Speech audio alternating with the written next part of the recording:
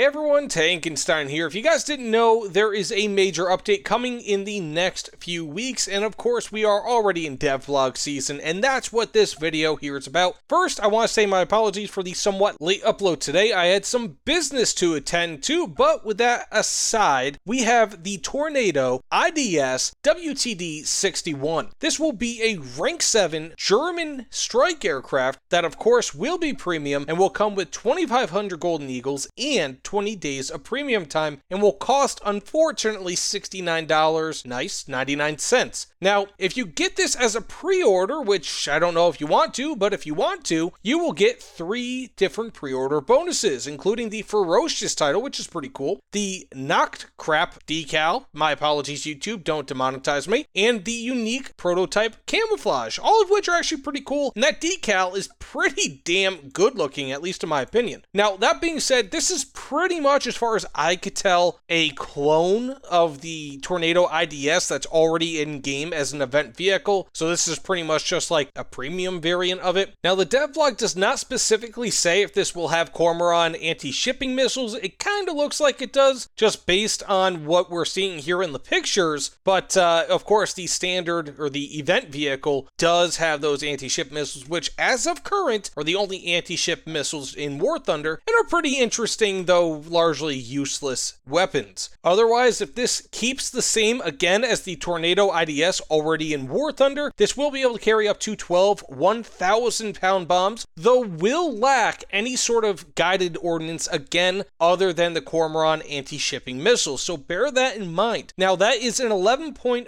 BR vehicle, so we'll have to see where this is. If this has any loadout differences, I could imagine it could be a little bit higher, or possibly even lower on the tech tree in terms of BR, so we'll have to wait and see. Otherwise, insofar as anti-air armament is concerned, we have 2 AIM-9Ls, which, I mean, AIM-9Ls are pretty good, don't get me wrong, but at this BR, only having 2 of them is a little bit rough. And we'll also have to wait and see if there are standard flare and chaff, or if they are going to be flare and chaff pods, which is what the standard IDS has. So you actually have to equip flare chaff pods in order to be able to get countermeasures in that vehicle, because it just does not come with them natively. So here it says, to round it all off, are the additional flares and chaff to help provide defense against incoming missiles. Now, I'm not sure if that means that they're incorporated into the plane itself, or if you have to use flare chaff pods. I am not sure. I'm hoping that's just in the vehicle itself, but you never know. But otherwise, this just seems like a pretty standard strike aircraft. We'll have to wait and see again what its BR is. Likely of 11.0, could be 10.7. Don't really see it being 11.3, but we'll have to see. But that being said, thanks so much for watching. Please, if you don't mind, consider liking, commenting, subscribing, and I'll see you all on the other side. Take care, everyone.